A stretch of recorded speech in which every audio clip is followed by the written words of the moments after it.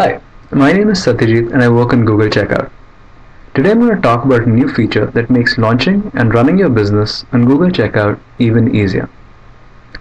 Now, your shipping settings are the rules that you set up that determines the various options for shipping and delivery that your customer sees just as they're about to place an order on your site.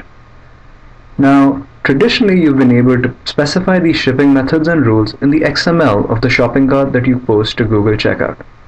The documentation on how to do this is available in the Checkout API documentation on code.google.com. So what we're making available now is a simple tool under the Settings tab of the Google Checkout Merchant Center that allows you to specify these shipping settings via a simple UI. Let me demonstrate. I'll start with specifying flat rate shipping. As you can see, I can do this either by specifying an amount or a percentage of the total price that's been calculated. Let's set the amount at $10 and call this basic shipping. Alternatively, I can specify the price as a custom table.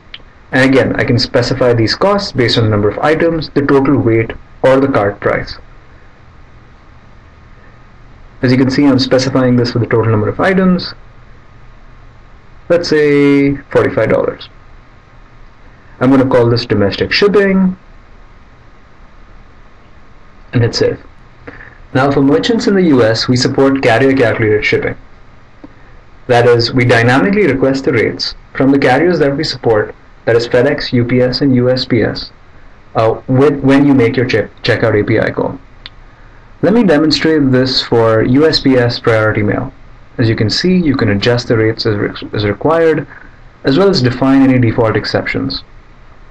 So once you specify a default shipping cost, in case we can't get the rates from your carrier, and your shipping origin, you're able to name the shipping method and move on.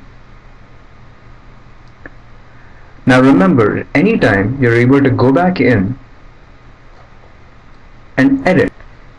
You can of course go back in and delete shipping settings that you're no longer using. And that's the shipping settings feature. We're excited to make this available to you and hope it makes your experience with Google Checkout even better. Thank you for using Google Checkout, and we look forward to hearing your feedback.